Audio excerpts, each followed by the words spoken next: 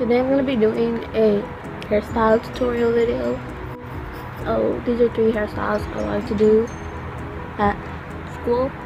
Yeah. Let's just jump into the video, or like, yeah.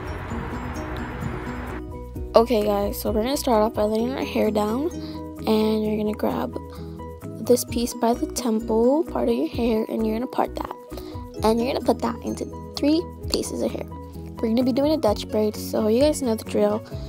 To every piece of hair you add hair. I start off by doing braid, just like a normal braid, and then slowly I start adding pieces of hair to the outer sections of the braid.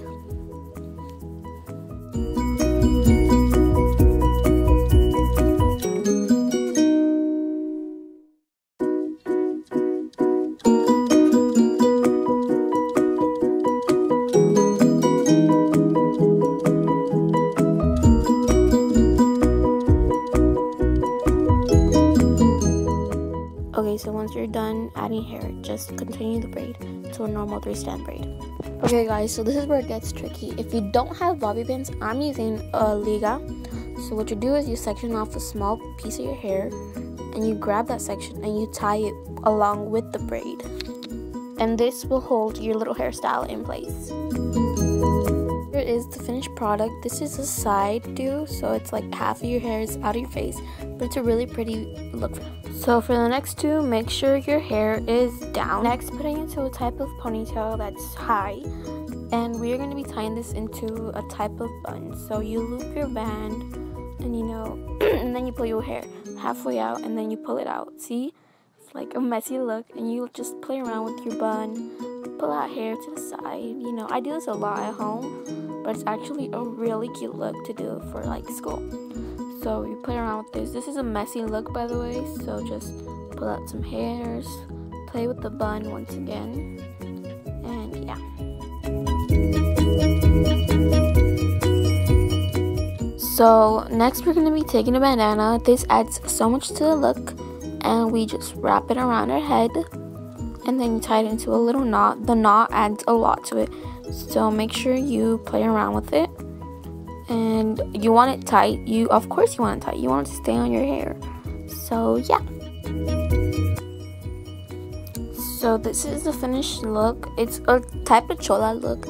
I really don't know if you'll get jumped. I didn't get jumped at school at all, but it's a really cute look. Okay guys, so for this next hairstyle, you're gonna need a pencil to part our hair in half. So just draw a straight part down the middle or to the side, whatever is at your liking.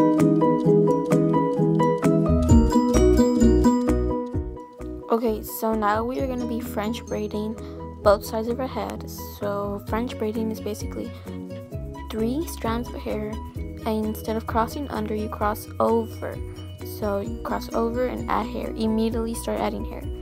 So cross over, add hair, and then you hold it in place, cross over, add hair, and that is all we're going to be doing until we form a complete braid. Okay, so I just braid and braid and braid. Okay, and then basically once you have your both braids, I'm gonna turn around real quick, and as you can see, I just tie both of them into one knot. It looks messy from the back, but honestly it's totally fine. I'm cool with it. But yeah, here you have this really cool hairstyle that's out of your face, and I pull hairs out as always because my face is big. I have a huge forehead, as you can see. So yeah, this is basically the finished look. It's a really nice look. You can add the bobby pins to fix any of the flaws that you don't like, and I grab a toothbrush to play with my baby hairs. I know these are called edges, or like African Americans use these to clean their edges, like they add water and other stuff, but I just use this to pull out my hairs. So that is all I have for today. I hope you guys enjoyed this video. Give it a thumbs up if you did. I can do anything. Bye guys.